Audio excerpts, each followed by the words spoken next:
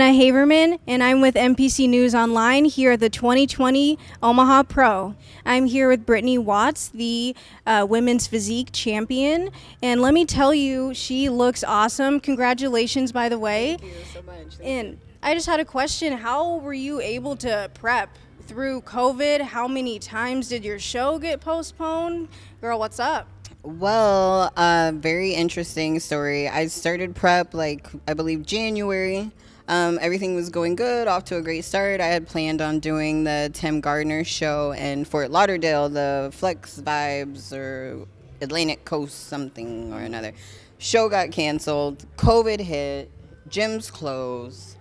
We're scrambling around looking for pieces of equipment because everything in the world pretty much was selling out, left and right. Could barely find any equipment. So me and my man, we bought, a squat rack and a straight bar and bumper plates and 45-pound plates and little old school dumbbells that you plate loaded, and whatever we could find. And we're working out at the house, trying to do cardio at home. We live third floor apartment. We're outside every morning running up and down stairs, training Rocky style, crazy. Our neighbors think we're psychotic, They just see us buying equipment one piece at a time, bringing it into our house. And the guy next door, sees us. He's like, oh my God, you guys are crazy. What are you buying now? We're like, oh, we just got this, and it's it was kind of difficult, but once we found enough equipment and we got into the routine of not going to a normal gym anymore,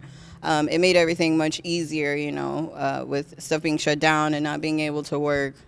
That was super crazy, but finally things reopened back up and we were able to start training somewhat normal again. Even though the gym's open, my gym looks like a crime scene, everything's taped off, caution tape, but we ended up making it through and able to train, and here we are today. And even though the Tim show got canceled, and then I was supposed to do the Prestige Cup in Boca, and that got canceled on Monday, and by that time I was just so used to everything just going wrong that by now I'm not even affected. I was just okay. After I saw it, I got up, did my cardio, made my breakfast. I called my coach, and he was like, oh, I wish you could do the Omaha. And I was like, well, let me call you right back. So I got on the phone, and I started calling and booking, and I was like, all right, we're going to Omaha. And he was like, oh, okay, wow, change of plans. So here we are now. So God, that's awesome. So what are your upcoming plans for the Olympia? What's your next step? Are you going to get with your coach or relax, eat some food?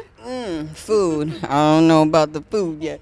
But, everything here is closed. So I'll probably just chill, wait till I get back home to, venture out into the world to find some food. But I'm just going to sit. I'm still probably going to end up going down to the Tampa show if it is held to support, the IFBB, MPC, and go see the Tim Gardner show. I've never been. I love Tim Gardner shows. I love to go to the Muscle Vodka party because I've never been to one. I always end up having to leave town, whenever there is one. So I'm going to go party and then, get ready for Olympia. Awesome. Well, that's awesome. Congratulations on your win tonight. Thank you so much, Anna. Appreciate it. Thanks.